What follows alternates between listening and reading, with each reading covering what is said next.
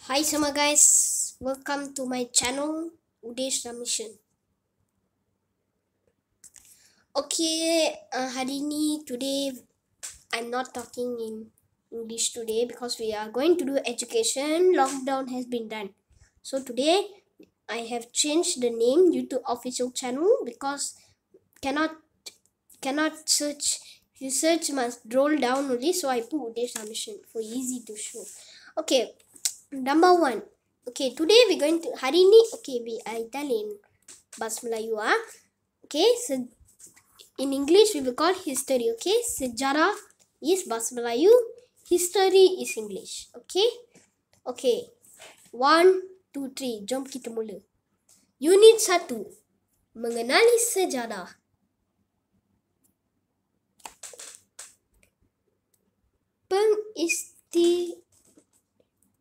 Pengisytiharan kemerdekaan Persekutuan Tanah Melayu pada 31 Ogos 1957.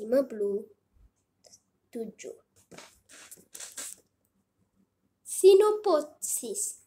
Sejarah merupakan disiplin ilmu tentang peristiwa yang berlaku pada masa lalu. Sejarawan menggunakan pelbagai sumber dan kaedah penyelidikan untuk menghasilkan penulisan sejarah. Unit ini akan membincangkan pengertian sejarah, sumber sejarah, kaedah penyelidikan sejarah, konsep masa dan ruang, serta sebab dan akibat dalam peristiwa sejarah. Apakah yang akan anda pelajari? Menyatakan pengertian sejarah, mengenali pasti sumber dalam sejarah, menjelaskan kaedah penyelidikan sejarah, membezakan konsep masa dan ruang dalam sejarah, menghuraikan sebab dan akibat dalam peristiwa sejarah.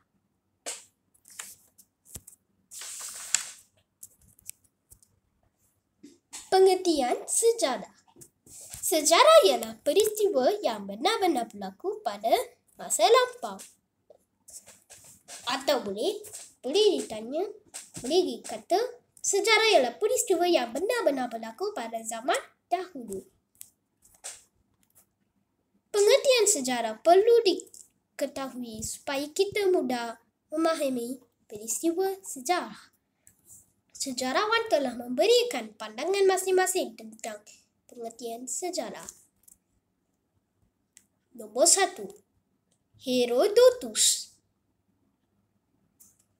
Sejarah merupakan penceritaan tentang tindakan manusia dan sebab-sebab mereka melakukannya. Penduduk Jepun di Tanah Melayu 1942 hingga 1945. Sumber Arsip Negara Malaysia. Yang kedua, Ibn Khaldun. Sejarah membicarakan perabatan manusia dan perubahan yang berlaku.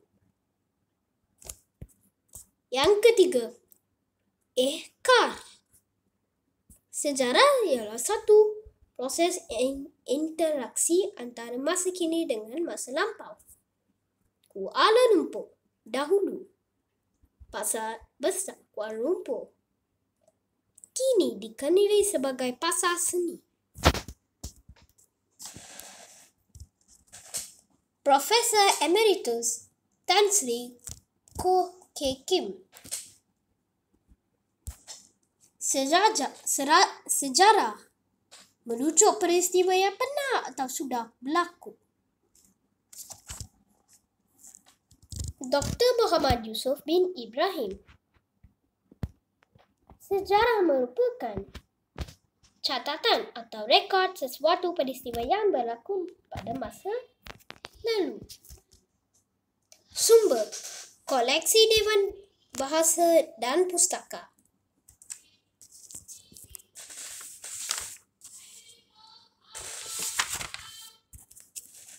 Sumber sejarah. Sumber sejarah memberikan maklumat yang tepat tentang sesuatu peristiwa yang telah berlaku. Sumber sejarah terbahagi kepada dua, iaitu sumber primer dan sumber sekunder. Sumber primer juga dikenali sebagai sumber pertama. Sumber primer berada di dalam bentuk asal dan belum diolah. Contoh sumber primer ialah fosil, manuskrip, dokumen rasmi dan artifak. Fosil ialah tinggalan tumbuhan atau haiwan yang terawet. Manuskrip tulisan tangan seperti hikayat Hang Tuah dan Sulalatus Salatin. Artifak ialah hasil ciptaan manusia seperti alat batu, tembikar, senjata dan duit shilling. Dokumen rasmi mengandungi catatan tentang sesuatu peristiwa sejarah yang telah berlaku. Kamu boleh scan di sini di luar QR code contoh-contoh manuskrip. Boleh tengok jika kamu scan QR code. Boleh scan.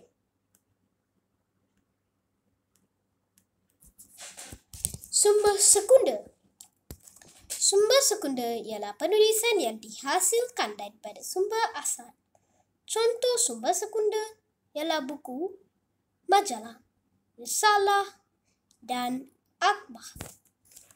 Contoh-contoh dia: surat bakar, akhbar, majalah, buku, risalah.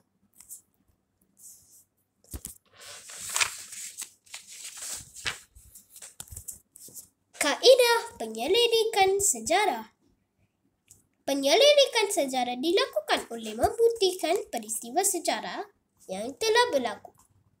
3 kaedah boleh digunakan untuk mendapatkan maklumat sejarah, iaitu kaedah arkeologi, kaedah lisan atau dikenali sebagai sumber lisan, dan kaedah bertulis. Yang ke-1, kaedah arkeologi.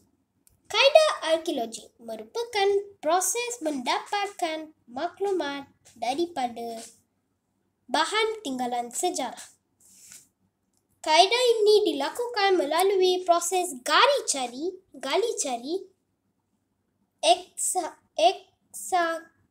ekskavasi, contohnya fosil, tembikar, barangan logam dan kulit siput. Inilah contoh-contoh kaedah arkeologi: gali cari, fosil, kaedah arkeologi maritim. Selain itu, terdapat juga bidang arkeologi maritim atau arkeologi bawah air.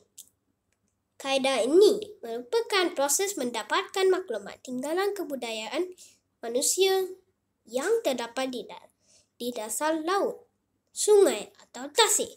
Contohnya, tapak kapal, karam, struktur purba dan artifak.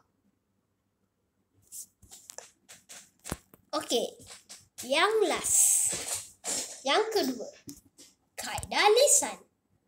Kaedah lisan merupakan proses mendapatkan maklumat melalui temu bual. Individu yang ditemu bual dikenali sebagai orang sumber.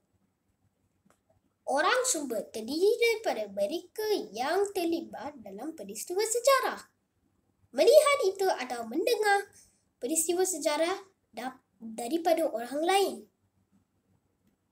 Langkah-langkah dalam kaedah lisan. Langkah pertama, mengenali pasti orang sumber dan menyediakan soalan berdasarkan tajuk kajian. Langkah kedua, menemu bual dan merakam perbualan. Langkah ketiga, menyalin rakaman, menyimpan data perbualan dan membuat penulisan. Last kali, kaedah bertulis. Kaedah bertulis merupakan proses mendapatkan maklumat daripada tulisan dan lakaran. Maklumat ini diperoleh daripada dinding gua, kayu, batu dan bahan bercetak.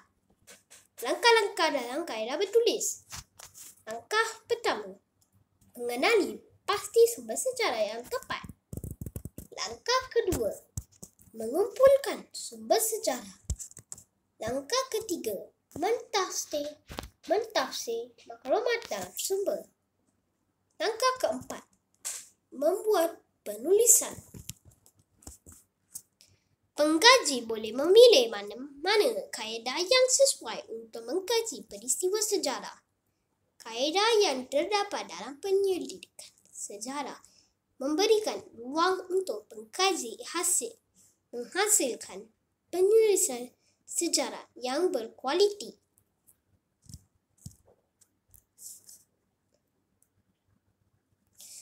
Okey, itu saja daripada Udishna Mission Channel.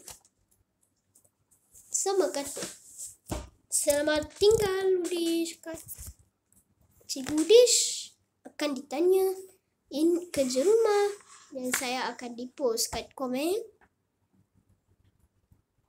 Saya akan post. Kamu kena buat salin, ambil buku nota, bayar buku nota. Saya nak kamu semua salin ni dalam buku tulis awak. Buku tulis Udishna Mission Channel. Okey, semua itu. Inilah sebab dan akibat. Ini semua sangat senang. Sebab itu Cikgu Udish tidak akan buat. Ruang dan masa. Ada 4 cara.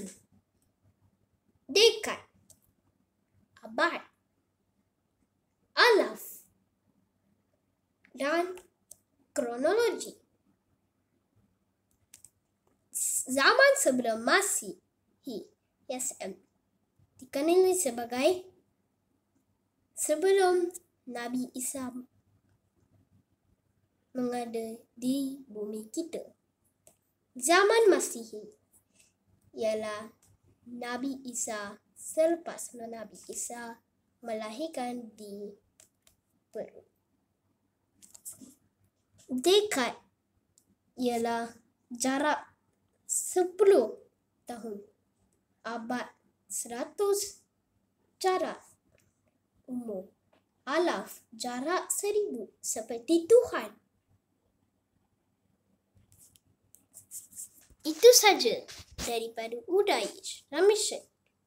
Dan sini, Januari persukalan bumi. Hari sukan sekolah. Februari, hari kantin. Hari kantin. April, Ogos, sambutan hari kemerdekaan. Oktober, anugerah kecemanan. Itu saja daripada YouTube official. Bukan YouTube official channel. Udishna Mission. Itu saja daripada ini. Sekian, terima kasih. Tolong subscribe YouTube channel Udish. Jangan lupa ya. Nama saya Eka. Eka yang sini tu. Saya bukanlah tipu. Ini penulis. Ini Cikgu Udish. Tolong subscribe channel aku. Like video ni. Komen dan share. Apa? Share. Okay. Okay, what did Cikgu Udish tell? Oh, I know what Teacher Udish tell. Today, Cikgu Udish belajar. Teacher Udish belajar he studied. He study this one. Mengenali sejarah. Oh, okay.